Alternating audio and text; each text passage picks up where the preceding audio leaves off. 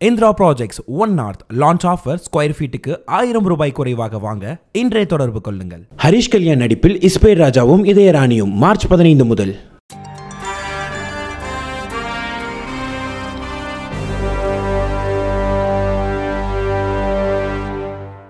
May I request Mr. Stephen Fleming and Mr. Kedar Jadhav to please do the honors. We'll begin with you, Mr. Fleming. So we have the switch, and if you could just look that way and then flick the button. Chennai Super Kings T.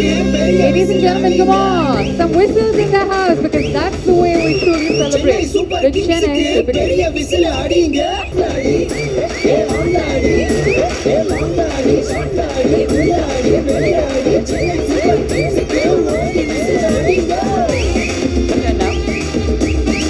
Turn to this way. You're right here, and then you can launch there. All right, here we go, ladies and gentlemen. Some more merchandise coming your way. All set. Get those whistles in and celebrate with Chennai Super Kings.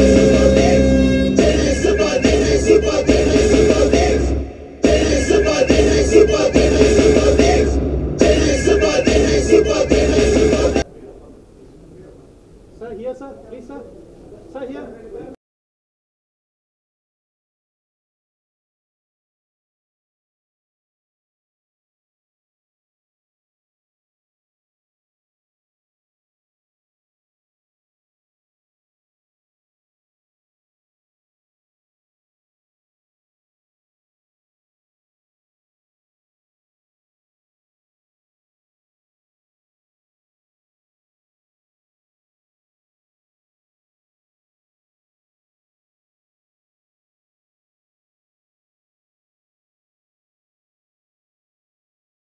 I want to listen to the next item on the agenda because we're going to open the floor for a quick question and answer session. We have the CSK head coach with us, the CSK star, and of course the CSK management team. So ensure that you pose your questions by identifying yourself first, and then I'm sure they'll be happy to take all the questions. Lovely, nice to see you back in Chennai. I think all the bases. What are the areas you think that we need to improve? And will Dhoni bat higher in the order? Well, it's very nice to be back. Dhoni batted pretty much 4 last year, but we do use him in a little bit of a flexible role, so that won't change. His form has been outstanding in the last 10 months, so we won't be getting tricky because we've got a new player as well. So we've got a new signing who's come in, which is great. So we're really happy with the order and the thoughts around that. Our challenge is to win the cup again. It's very hard to win it. It's difficult. It takes a lot of things to work for you, and we've really just come back in and rebased ourselves on what we need to do to stay uncomfortable, and also what we need to do from a skill point of view to compete with 7 other very good sides. So it's very tough competition. How to compare the balance of our side with other teams now? Where do you think? What are the plus points you feel? We tend not to do it because if you start looking at other teams, you detract away from what's good about your own. And really, there's enough analysts that go through the opposition teams. There's enough great players with each side. So it actually comes down to mindset, team environment, culture, and then just winning big moments. And we openly have said we prefer experienced players because they identify big moments. And last year they won them, and that's our challenge again today. But look, we're happy, we're settled, we back our people, so there's not a lot of change within the side, and we just work hard on our relationships and our one-on-one coaching rather than trying to rebuy a team every year. Kedar, I'm sure you'll be looking forward to winning the CSK again, winning the IPL again with CSK. Last year, I think you won the first match and then you had to miss out the rest of the matches because of injury. And also, your thoughts on playing in the World Cup? I think you're very likely to be selected in the World Cup team. This will be your first World Cup. Can you tell us about your World Cup dream from a young age? To play for India in the World Cup. Sir, basically every cricketer who wishes to play for India, it's a dream for him to feature in the World Cup team. So I am no different to that. But as of now, next 2 months, my focus will be, to this team, CSK, and my own team. I love the environment. I love the culture here. Last year also, even though I was there only for a week or 10 days, but still I enjoyed that, and I missed a lot. I watched all the games last year also when I was in Melbourne for surgery. But I was I missed so many beautiful people, and the whole journey I missed when we lifted the cup last year.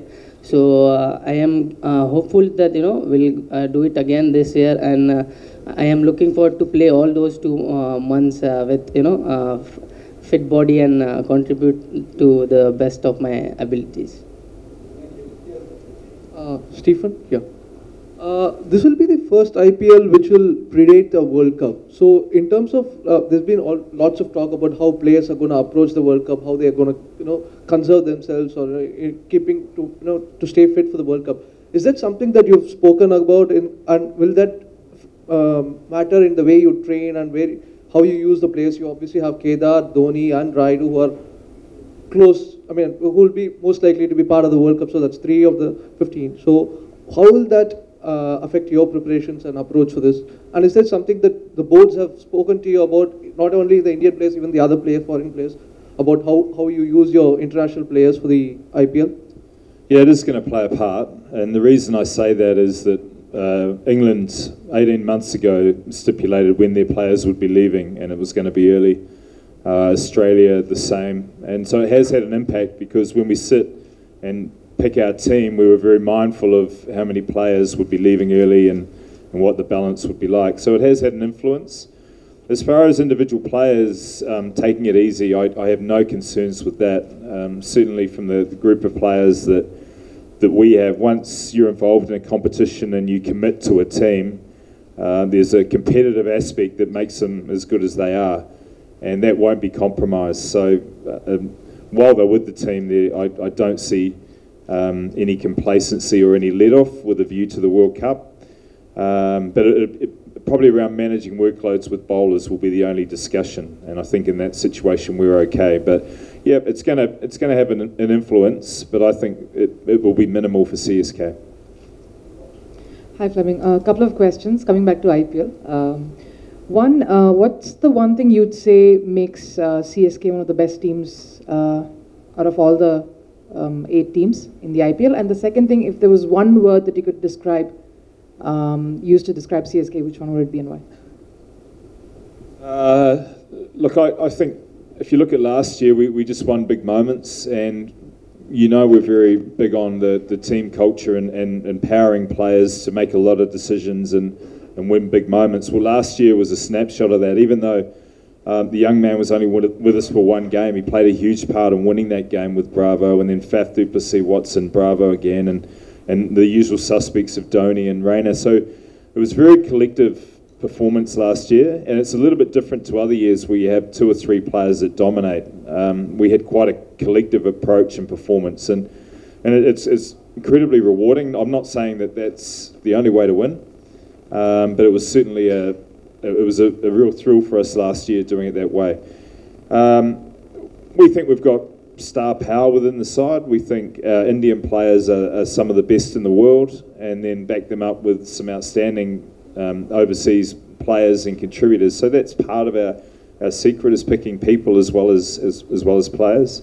And I'll keep coming back to just backing the players that we've got and trying to maximise, even if it's the 14th, 15th, 16th player, really value their input. And that's certainly been a key part of the franchise. And as we grow and the support grows, it feels like it's just all one big part of a CSK family, as it's talked about. But the players feel it, having 12,500 at training, having guys come wanting to be here, looking forward to the 2 months. That's all part of being a successful franchise. Doesn't guarantee success though. I think it comes from our captain, probably humble. There's no talk about defence or retaining the cup. We're humble enough to know how hard it is to win it, and that's sort of again a reflection of our captain downwards. So no arrogance, just a case of caring for others and playing well. Coach, last year you had to move to Pune and you sort of had to adjust to quicker pitches, and Lungi stepped up admirably, and now you're back home. You have a lot of spinners, and of course Mitch Santner is coming back. He had a superb season in the Super Smash as well. So what do you see the role of spinners, particularly on a friendly pitch? And of course Santner, who's one of the few finger spinners who's been very successful. Yeah, Mitch has got a great record in the subcontinent, which is good to have him. We obviously missed him last year, so again, it's like a new signing. Just the quality and just the game plan. So we've got a strong top order.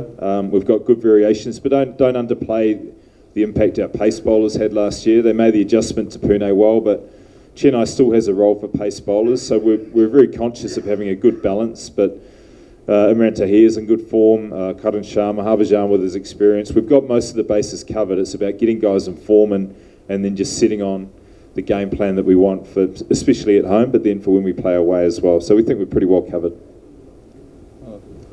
My question is to Kedar. Kedar, you've had your share of injuries in the past, and you've had a period of consistent cricket in recent months. Virat has said that the workload, it's up to individual players. As a key member of the World Cup squad, how much of a concern is the workload, and how will you be looking to manage that? My workload is all with my bowling. That's what I feel. So apparently, I don't think so. In next 2 months, my bowling will be used as much as the Indian team I am used to bowling. So that's one case. And besides that, we all are professional cricketers. Like we know how to manage our bodies, But with this 2 months of the best thing will be how you recover after every game, and you cannot improve in just one practice session. So there will be times where you need to skip those practice session and focus on your recovery in terms of being fresh for the games. Because like as long as you are fresh for the game, there is more chances of you performing well than practicing a day just before the game. So obviously it's up to the individuals, and we are smart enough, and we have been in touch with our franchisee trainers and physios. And besides that, the Indian trainers and physios also have given some notes where we have to follow those strictly in terms of going at these 2 months. Hi, Stephen. What happened in your hometown, Christchurch, was really devastating. Where were you when you came to know about that news? And as someone who worked closely with the New Zealand tourism, how do you look at that incident? Oh, well, it's very sad and ongoing. It's a lot of thoughts and prayers to everyone affected. I was on a flight to Singapore, so I got off the plane to the news from my family who were around town at the time. So we weren't immediately affected, but we've all been affected, in particular being a Cantabrian myself. To have this happen in your hometown in New Zealand was just very hard to comprehend. So I spent the next 2 hours in the Singapore lounge watching CNN, just trying to comprehend the magnitude of the events, the sorrow and the thoughts of everybody that was immediately affected, and then of course one eye on the future as to what that holds. But I've been extremely proud of the way our Prime Minister and in particular the community has rallied around. There's been a lot of behaviours that have gone against what the person who initiated this wanted, and that makes you proud as a New Zealander, but very sad that it happens in your hometown. Yeah. Hi, my name is Girish and I am from Business Standard. My question is to Mr. Kashi Vishwanathan and Mr. Oni. So basically, how many SKUs are there as of now in CSK's brand portfolio? That is one. And will it be a revenue sharing model between you and those companies that manufacture this, or what will be the model? And also, like you were mentioning about the next phase of the brand's journey. So would like to hear a few comments from you on what it looks like forward, and where do you want to see this next phase to? See, as far as the marketing is concerned, I will ask Mr. Shankar Muni to answer. As far as the fans are concerned, as all of you know, that CSK has always been taking care of the fans. We take at least about 100 fans for every away trip, for all our away games. So that will continue. Apart from that, we are also planning to give the local fans in Chennai an opportunity to see the matches.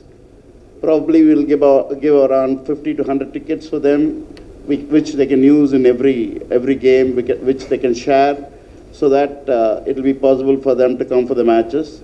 So this is the plan which we are having for the fans right now.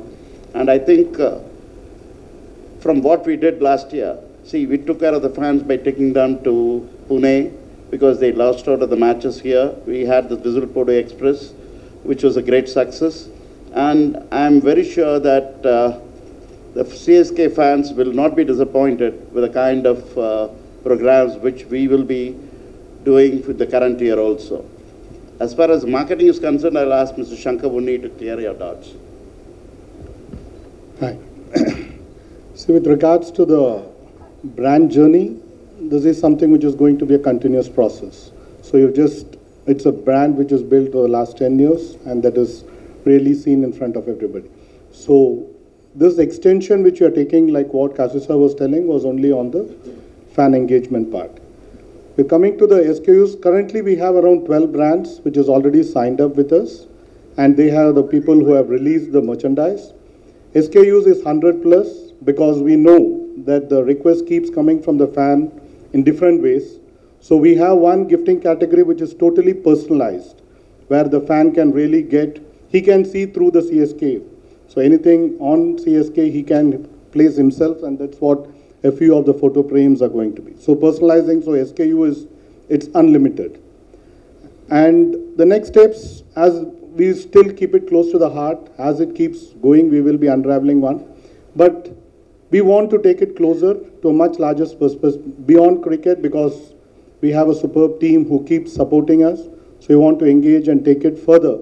So we as a brand, we are much more prouder, pan-India, and slowly we are making the merchandise available in the international markets also, making baby steps towards US and UK also. So that is the first which you will see all these news coming up in our website on a regular basis. Thank you. Hi, my question is to the coach. Coach, is the yo-yo test mandatory this year in the CSK camp? What was that? The yo-yo test?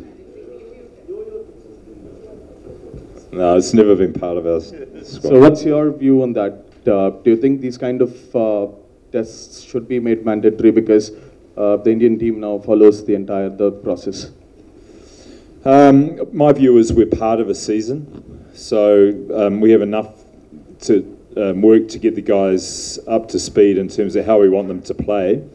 Certainly, only speaking from CSK, there's an expectation that fitness will be met. And we have some world-class, the physio and trainer with us that work closely with the players. We don't spend time policing that because we have other things that we prioritise. And so we try and empower the players to make sure they're in the best shape possible, both mentally and physically. And that's part of an advantage is that we're only 2 months, whereas a national team has concerns for 12 months. So yep, I expect the guys to do the work so that when they play for India, they're right at peak condition.